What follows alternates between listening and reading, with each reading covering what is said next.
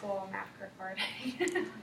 My old laptop. Okay, I was being wrong last time. Thank you for everyone for coming to my last speech. Woo! I appreciate it. All right, so I'm just going to jump right in because we've got the slides up. Ron's interrupting. All right, we'll forget about that. All right, so we'll just jump right in. So you can see the title. So the title of my presentation is Planetary Overuse, a Cautionary Tale. I'm sure this topic isn't new to anyone. So climate change is obviously a big issue. So if we throw aside the debate that is actually happening and agree on the science, 95% of scientists agree that it's happening, so that's good enough for me. But what are the causes? So we all know there's a lot of causes going on. We have natural global warming. The planet is just warming by itself. We have human-caused global warming from greenhouse gases and emissions. But really, planetary overuse by humans is the biggest cause. So of the causes of climate change, planetary degradation due to overuse is the biggest threat to life on Earth, more specifically. And that life isn't just humans. But humans play the biggest part in impacting our environment. So the Earth's human population has grown from around 1 billion in the year 1800 to around 7.5 billion in present day. So that's obviously huge exponential growth when looking at any kind of inflation of a species. And we've recently been seeing mass human migrations. While not due to climate change, the impacts of climate change are obviously going to be compounded by human migration. So we see that in Europe right now. We're seeing that people coming from South America or southern parts of North America into the United States. So what sparked my interest in this topic was an article by John Vidal for the Huffington Post. And he cites that humans make up just 0.1% of known life on Earth, while plants make up 83%. But since humans have dominated the planet, we've seen the loss of 50% of plant species and a significant loss of animals on land and in the ocean. And this graphic was included in the article, and while it's pretty simplistic, I felt like it was really impactful. Of wild animals, there's about 85% that have been damaged by humans. Of marine mammals, 80%, 50% of plants, and 14% of fish. And when we think about all of those, all of these are sources of food for humans. We humans need water to survive, we need protection, but we also obviously need food. And what are the elements of the planet that are affected by our planetary overuse? So we have the ocean and water, we have habitable land, and then human health. But beyond that, not just human health, but obviously the health of animals and plants that we share the planet with. So first I want to focus on ocean overuse, and more specifically overfishing. So we often think about the ocean as endless. It takes up 70% of our planet, and we think we can just use it as much as we want. But unfortunately, that's not true. And overfishing doesn't just have to do with the fish that are caught, but it's the fish that are accidentally caught, as well as animals that are accidentally caught in fishing. And furthermore, on ocean overuse is something called ghost fishing. So it sounds weird when you first hear it. But ghost fishing is actually nets and traps that are lost by fishing vessels in the ocean. These are usually lost, obviously, accidentally, whether it's due to storms, so they have to cut the nets free, or the nets or traps just fall themselves from the boats. And obviously, these nets and traps are catching fish and animals that they mean to catch, but again, might be accidental. Another big part of ghost fishing is that in the 1970s, nets turned to plastic nets. They were formerly made of cotton or hemp, things that are biodegradable. Now they're made of plastic, and we all know that the world has a huge plastic issue, and we think about water bottles in the ocean and different things like that, but we forget about all of these nets that have been lost in the ocean that are just catching fish in the bottom of the ocean, but there have been no rewards. So the counter-argument for overfishing, it's simply fish less. But about 30% of fish that are caught illegally. And there's no system that's been developed to identify where fish came from. So even if you, a business owner, may be intending to buy legally caught fish, you may be inadvertently purchasing illegally caught fish. And passing laws that limit fishing on law-abiding fishers may only increase illegal fishing because it increases the cost and demand for fish. And another counter-argument might be biodegradable nets. And yes, that would help with the ghost net situation, ghost fishing situation, but biodegradable nets are still going to catch fish and still going to catch animals that they don't intend to when they break and get loose. So it's going to lessen the problem, as I state, but it's not going to eliminate it. So then we move on to land overuse, and there's lots of ways that land can be overused. Deforestation, pollution, but specifically I want to talk about desertification. So desertification is when land is cleared and turns into a desert. There's not enough water. There may be a drought that helps accelerate the process, but there's lots of land around the world naturally being desertified.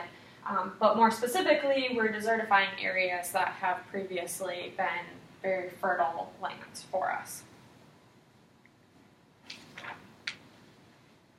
So a specific example of desertification is the Dust Bowl. Now, since time has passed, and this was in the time of our grandparents, not a lot of people know about this nowadays. So the Dust Bowl took place in the central United States on the Great Plains, and farmers were incentivized to buy plots of land sold at very low costs and move to the Great Plains to farm. This is a semi-arid region already, so already on the tipping point for desertification, but at the same time that all of these farmers moved there, a huge drought hit almost simultaneously, and the stock market crashed. So further compounding the issue, while economic, not directly related, definitely not helpful. So the over-farming and inexperienced farmers moving to this area removed a lot of natural barriers as well as grasses that developed to live in this specific environment. Due to that, led to a lot of malnutrition, obviously lost wages, so not only were they not able to grow food, it was difficult to get food to these areas. And based on this photograph, that's from the area at that time, from Colorado, all of this desertification caused massive dust storms. We all know the Great Plains, they're huge, flat swaths of land. So removing natural barriers like trees that actually do slow down wind just created these massive storms, like we're used to seeing more in the Sahara or the Gobi Desert in the center of the United States. And then furthermore with that led to migration. So there's human migration leaving the area. You would think a lot more people left, but only about a quarter of the population actually left. But because there were lots of people leaving lots of areas of the United States, the refugee population exploded because of the stock market falling, people looking for work, not just coming from the Midwest, but coming from all over the United States, all different areas. But then there was also animal migration. So in addition to rabbits, there was a huge grasshopper situation.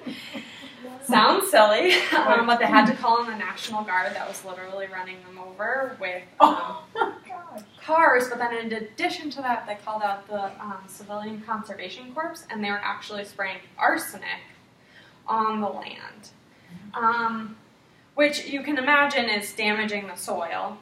But due to these dust storms, it's blowing arsenic around in the air, killing the grasshoppers.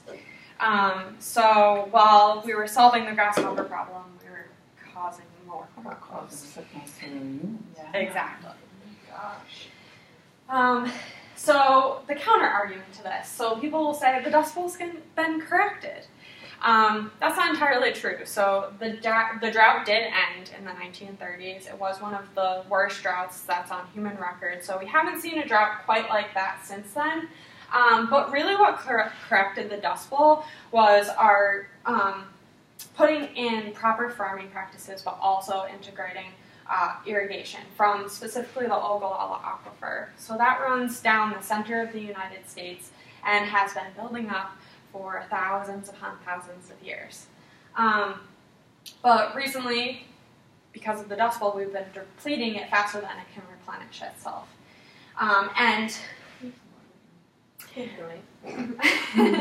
To quote one of my sources, well outputs in the central and southern parts of the aquifer are declining due to excessive pumping, and prolonged droughts have parched the area, bringing back Dust Bowl-like storms. And because we're depleting it faster than it can replenish itself, eventually it's going to run out. And we're not going to have a solution unless we put one in place to replace that water. And humans also have a history of prioritizing short-term gains without considering the long-term environmental effects. Hopefully that's pretty clear by our chosen solution with the grasshoppers. And that obviously affects land and water use. So, what are the effects on our health? So not just human health, but animals, fish, things like that. According to the World Health Organization, the potential impacts of specifically desertification on health include higher threats of malnutrition from reduced food and water supplies, more water and foodborne diseases that result from poor hygiene and lack of clean water, respiratory diseases caused by atmospheric dust from wind erosion and other air pollutants, and the spread of infection diseases as populations migrate. So in the Dust Bowl, we saw populations migrating due to the environmental effects and the decline of the economy. But present day, without any of those effects, we're already seeing migrations happening due to war and economic crises. So you can only imagine how a lack of usable land is going to concentrate more people. During the Dust Bowl, they also saw respiratory diseases like dust pneumonia, which did actually lead to some deaths, specifically in young children and older people. And more water and foodborne diseases is pretty obvious when you deplete the land. Those things are going to grow. And obviously, if we don't have hospitable land to life, as I mentioned before, there's no food from animals or plants. So I wanted to show this again because, again, it looks kind of cheesy graphic, kind of silly. But when we think about everything that I just discussed, and we think about wild land animals that are damaged, marine mammals, plants, and fish, how that affects humans and our food source, but again, how we're damaging these species that we're sharing the planet with.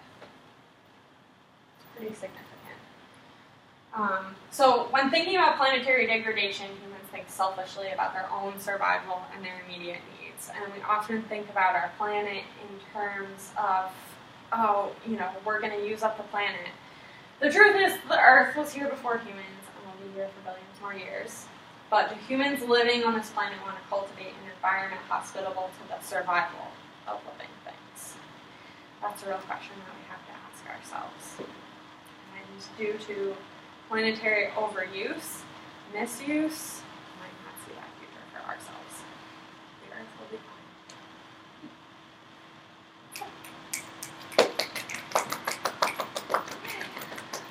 Let's see. Woo! Engaging.